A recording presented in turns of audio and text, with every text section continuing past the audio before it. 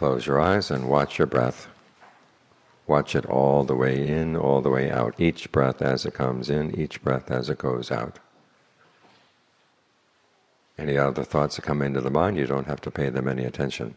If you try to chase them away, they'll have captured you. So just let them go. You stay with the breath. Make up your mind you're going to stick with this all the way through the meditation session. And then do your best to follow through. We're coming to the beginning of the Rains Retreat. Every year this is a time when people try to do something good, special. In other words, use the 3 months of the Rains Retreat as an opportunity to be more generous, be more virtuous, to meditate more. In other words, wherever you see that your own practice is lacking or could use some improvement, you take this as a chance. Make up your mind and make a vow that you'll be stricter, say, about the precepts, spend more time meditating.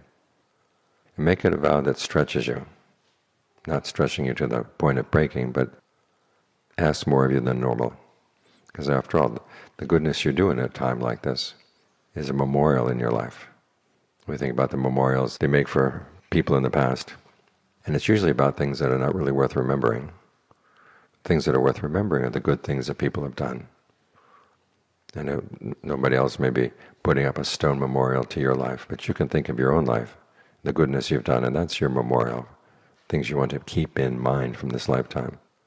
As aging comes, illness comes, as death comes, it's good to have memories of the good that you've done. And you want those memories to be impressive. So think of something that would be good to do this Rains Retreat, that would impress you, and then follow through.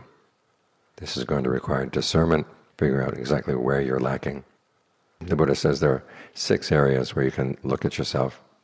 You ask yourself, are you lacking in conviction? Are you lacking in virtue? Generosity? Learning? Could you spend more time reading or listening to the Dhamma? Lacking in ingenuity? In other words, learning how to apply the Dhamma in areas of your life where it's been lacking so far. And then finally, discernment, learning how to be more wise in choosing what are the good things to do and good things to abandon. Look at yourself in these ways. The Buddha calls this having a sense of yourself. And when you have a sense of yourself, where your strengths and your weaknesses are, then you can use your strengths to overcome your weaknesses. And that way, the goodness you do for this Rains Retreat becomes the kind of goodness that not only lasts for 3 months, but then can carry through, if you choose wisely, if you choose well.